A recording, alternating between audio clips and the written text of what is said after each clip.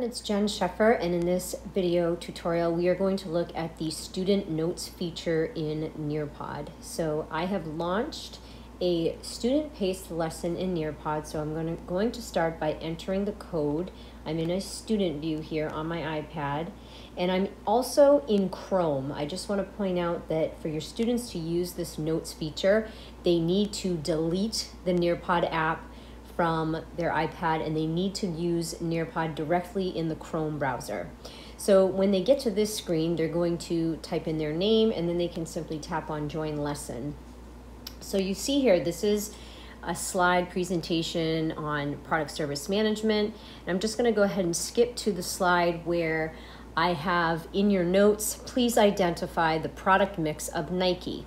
Now, this is a written statement instructing students to take notes, but we could add audio with our voice telling students that this is what we want them to do. We could also have a separate slide that is a video of us talking about what we want them to take notes on, but this is somewhat traditional in the sense that I'm just saying, please identify the product mix of Nike.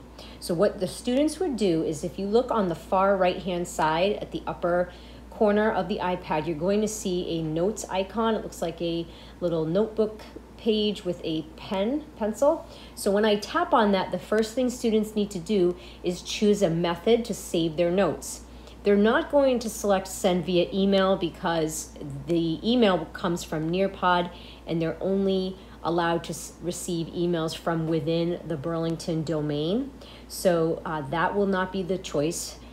They're not going to save to OneDrive because that's not what we're using. We're using Google Drive. So they're going to tap on Save to Google Drive.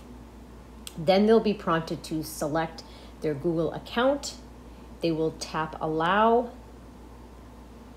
And now they can start adding their notes. So I can just say Nike's product line.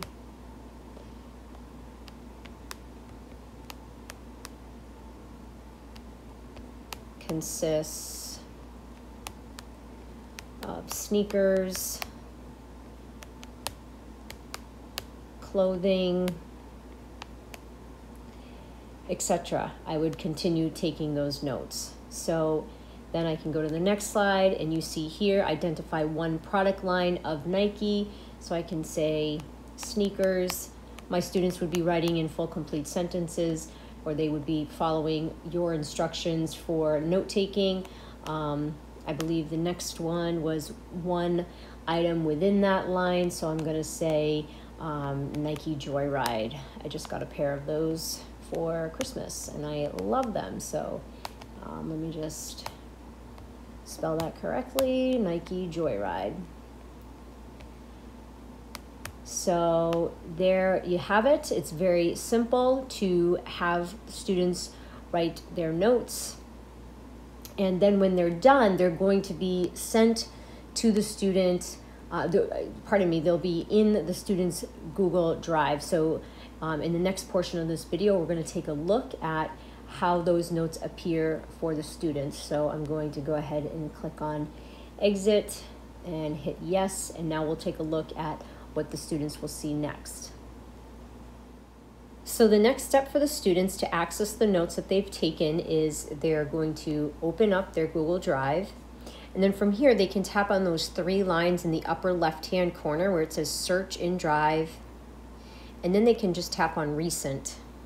And it may take a few minutes, but you'll see here Chapter 30 outline when I tap on that and open it up. It's going to load, and it says my name. And then slide by slide, you'll see my notes. So we come down here. Nike's product line consists of sneakers and clothing, and that was on slide 6. And then slide 7, there are my notes, sneakers, Nike Joyride. So what you may want to have your students do, just to keep them organized, is to actually tap on those three dots next to that file, and they can tap on Move and go to My Drive, click on the folder, and you could have them name that Nearpod notes or chapter 30 notes if it's related to a specific chapter and unit. Whatever you want them to name those notes is entirely up to you. If they called the folder Nearpod, they could in turn add subject areas within the Nearpod folder. That organizational structure is completely up to you as a teacher. That being said, if this is uncharted territory for you and you would like my assistance on the best strategy for helping your students stay organized with their notes, if you're trying this for the first time and you'd like me to Google Meet into your class and assist students and you with this process, this note-taking process, I'd be more than happy to.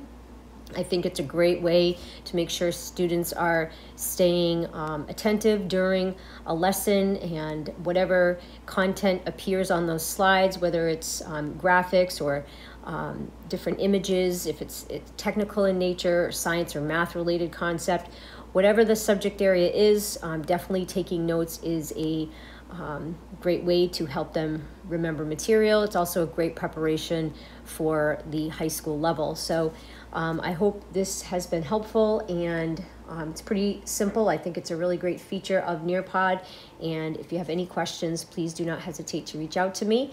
I'm happy to help, and I appreciate you taking the time to watch this tutorial.